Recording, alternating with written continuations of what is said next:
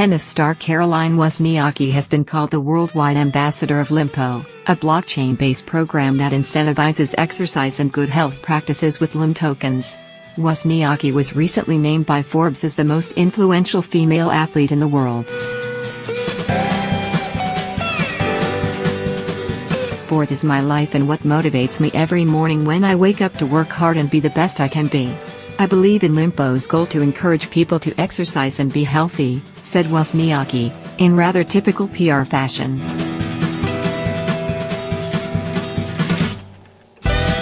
Lympo does seem to present an interesting premise. The app syncs up with fitness data collected through smart devices, rewarding users who meet their fitness goals with tokens.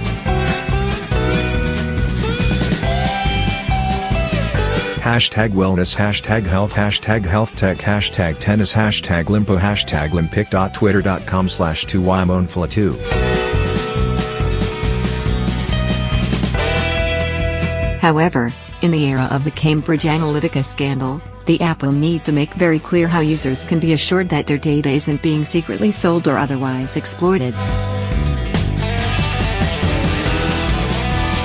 Several botched celebrity endorsements of blockchain projects. Can this one be different?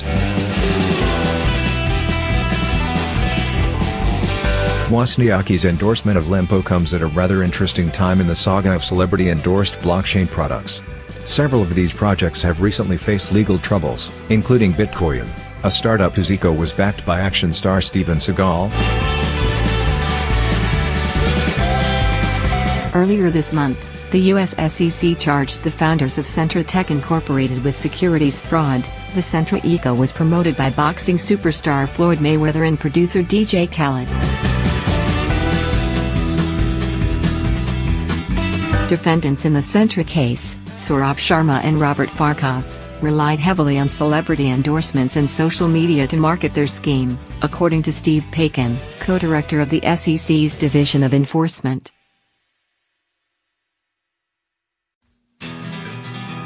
Former SEC prosecutor and partner at Capital Fund Law said that the lesson for celebrities is to know what they're endorsing.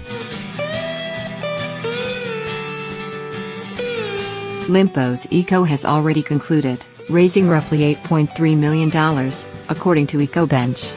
Therefore, it seems unlikely that Wozniacki could be mixed up into any sort of legal troubles regarding securities fraud. Perhaps Wozniacki's endorsement could present an example of the right way for the spheres of celebrity and blockchain to intersect with one another. However, the future is yet unwritten.